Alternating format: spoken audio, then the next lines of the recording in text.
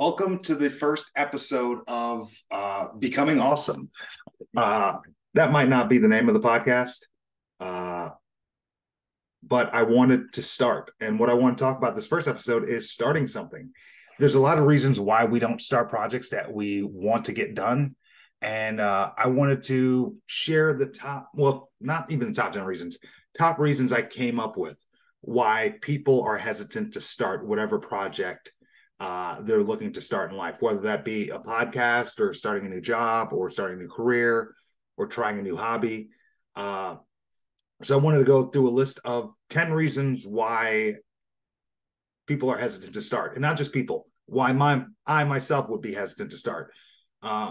First reason, fear of failure. The fear of failure is also the fear of looking foolish. And the fear of looking foolish is the cost of entry in anything that you do in life. The more you do something, the better you'll become. But you have to eventually be okay with sucking in the very beginning. For one, this podcast, I don't even have a podcast name. I don't have a website. I don't have a podcast cover. I didn't buy expensive equipment. I just started. And yeah, this episode compared to episode 15 is going to look terrible. But you have to be okay with starting off sucky. So reason one, fear of failure. Second reason, uncertainty.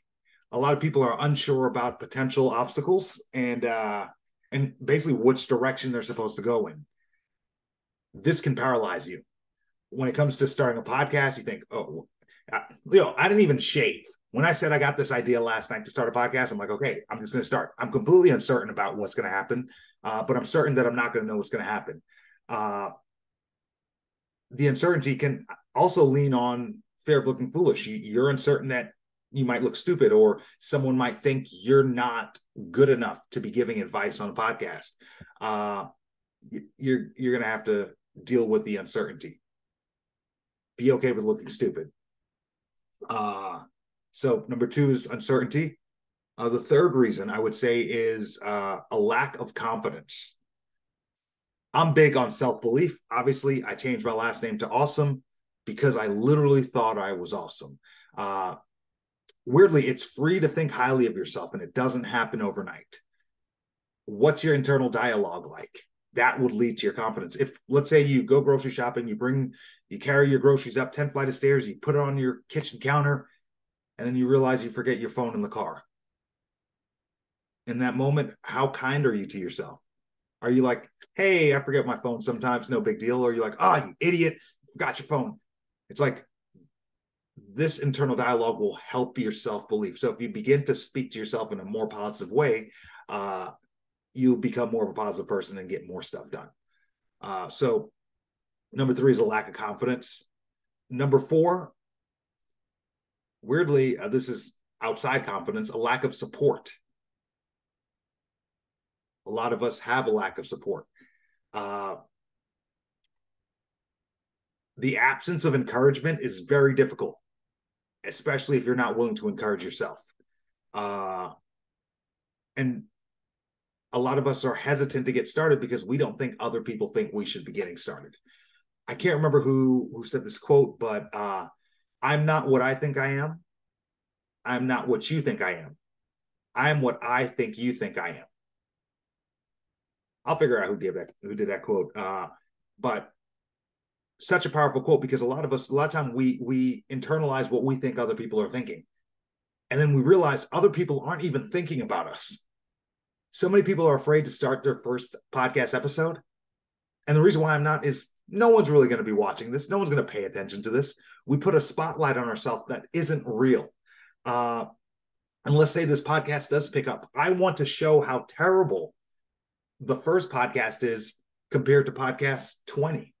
And I have to expose myself being vulnerable for that to happen. So yeah, I don't have a great background. I don't have a fancy mic. I don't have headphones on. I don't know why they wear headphones. It's just me talking.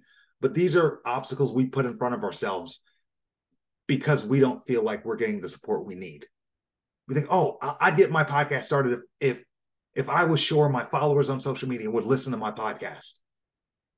But why should they listen to your podcast? You aren't good at podcasting. You still have to get through your sucky phase. So yeah, you don't deserve it yet, but continue to put in the work and you will. Number 5, being overwhelmed. Some projects seem big and complex. Of course, a podcast could be simple, but you could complicate things. You could say, I want a nice podcast setup. I want fancy cameras. I want microphones. I want multiple angles. You can make things overwhelming. My best advice to you is get started. Imperfect. I do words for a living. Imperfectly and done is better than perfectly undone. Yeah. So strip things down, make it as simple as possible for you to get started. Another issue that I find that people have, and I do not have, obviously, because I didn't even shave for this podcast or get correct lighting. Perfectionism.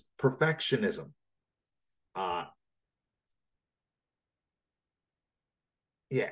Setting unrealistic expectations for your project. Like, this is my first podcast. I don't expect screens to pop up. I don't have ads. I don't have the great equipment. I don't care if it's perfect. I just need it to be done, because I'm going to improve from podcast 1 to podcast 20. But if I never release podcast 1, I'll never get to podcast 20. And a lot of people will never become as good as they can be because they're waiting until they're that good to start. Start while you suck. It's the best advice I can give you. Number 7. Number 7. A lack of resources, or a perceived lack of resources. And what that could be is, a lot of people think, okay, for me to start a podcast, I need the lighting, I need the cameras, or to start a new career, you need to know all of the information before starting. I'm here to tell you, you don't need to know all the information, because you will never learn all of the information.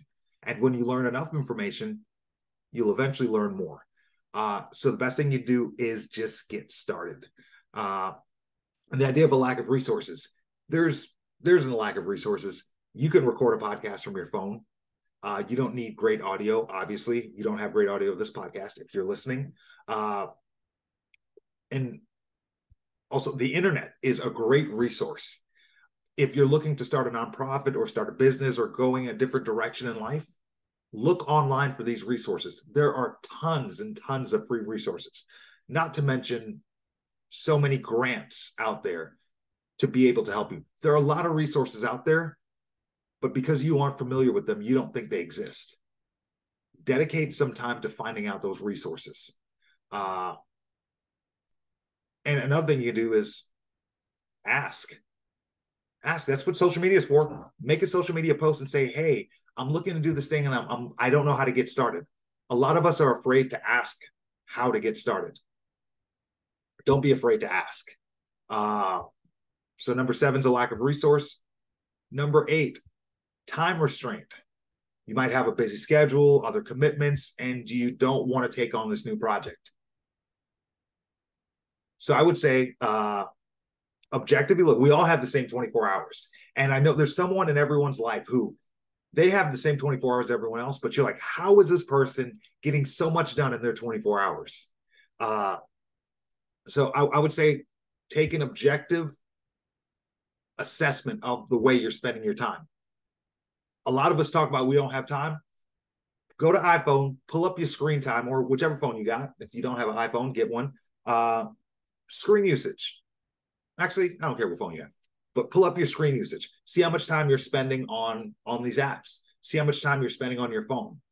Can you not dedicate 30 minutes, an hour to whatever it is you want to pursue?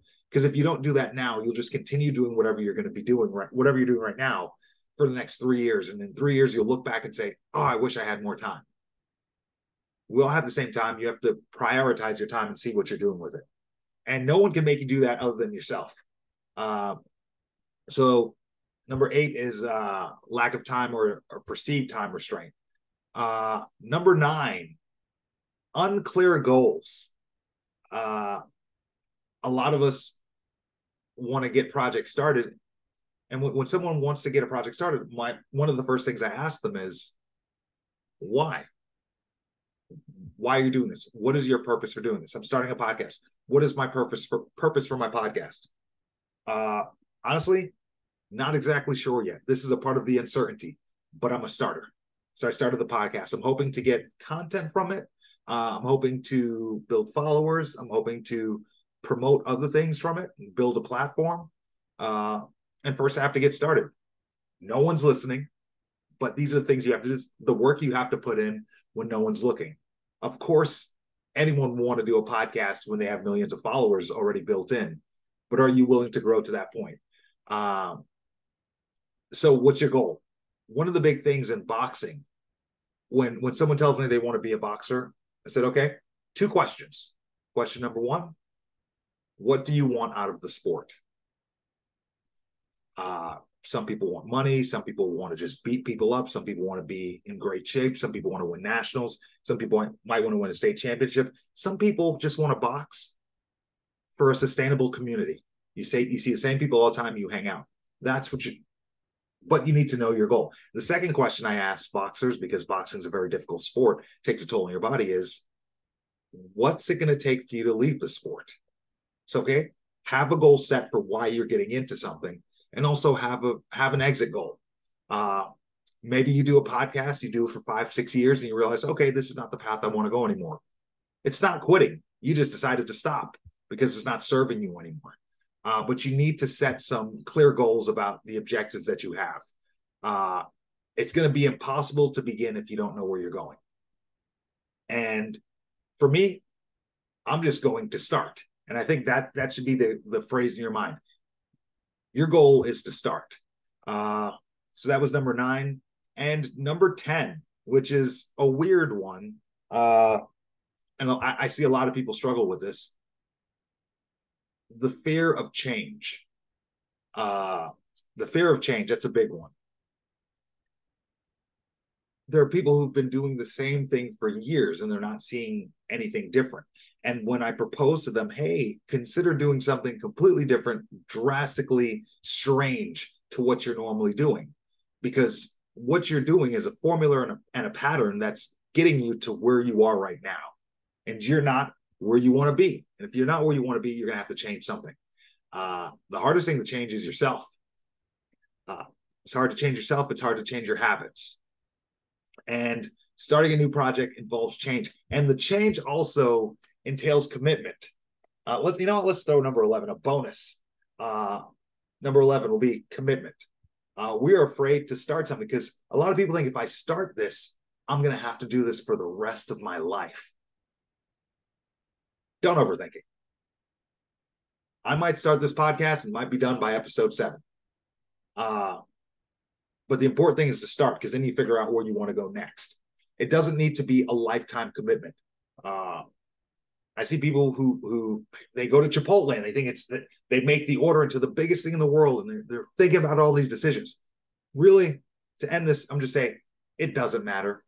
All the things that you're thinking about that matters for you to get started doesn't matter. And I would like to be a testament of that through this first episode. Yeah. And by the way, I started this podcast with no actual podcast. I'm just doing a video. I'm going to throw it on YouTube. I don't know what I'm going to do with it, but I'm going to start. So these are the 10 reasons and a bonus reason why we're afraid to start new projects. And I want to just let you know that it's okay to have an imperfect start. Sometimes the best starts. To start with no expectation. This is becoming awesome. I don't have a sign in or a sign out yet. We'll eventually get there with time. But I wanted to send people to this podcast in the future, the first podcast, an imperfect start, just to show things don't need to be perfect to get started. You don't need to know where you're going to turn the key in the ignition or push start. Anyway, I will tell you to like and subscribe and do all the things that other people do, but you kind of figure that part out.